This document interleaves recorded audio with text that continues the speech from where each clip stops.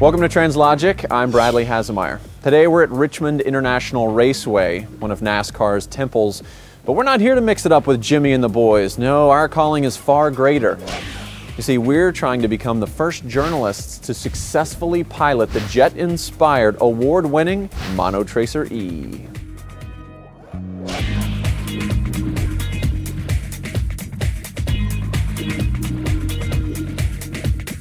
All right, so here we are above the track, and we're with Jim Lorimer. He is the U.S. distributor for Parave's MonoTracer. Thanks for being with us, Jim. No problem. All right, so we're here to talk a little bit about the MonoTracer E, but this is not a brand new idea altogether. Tell me a little bit about the history. The MonoTracer concept has been around for about 25 years. It was originally called the Ecomobile, very similar to the MonoTracer. The next step from that was then developing an electric version of that, which is the forthcoming MonoTracer E. What are some of the materials you guys used in creating the shell of the bike? The major component or material used in the monocoque is DuPont Kevlar. So it's bulletproof? Possibly.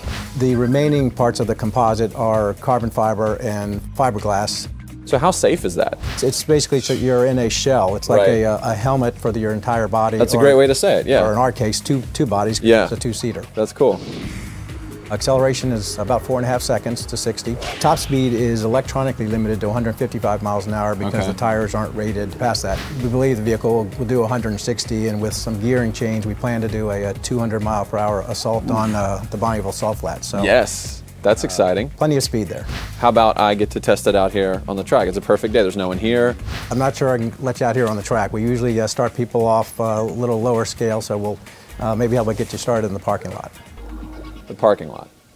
But I can drive it? Yeah, you can still drive it. All right, let's go.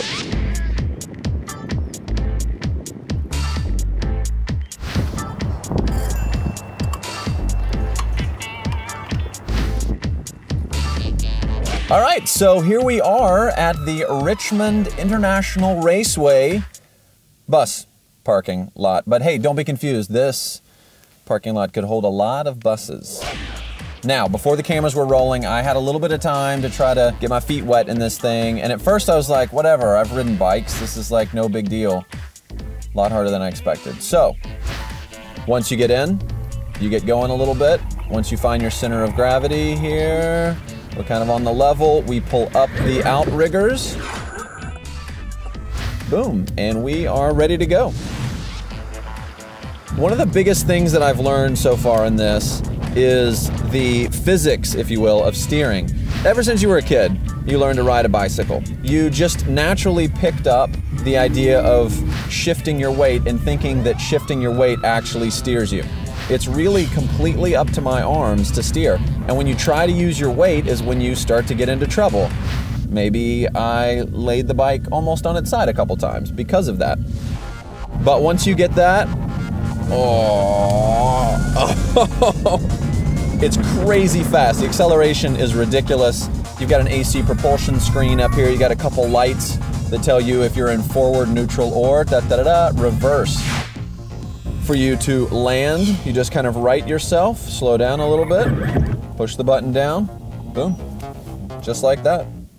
In some ways, it's very easy, and in some ways, it is not very easy.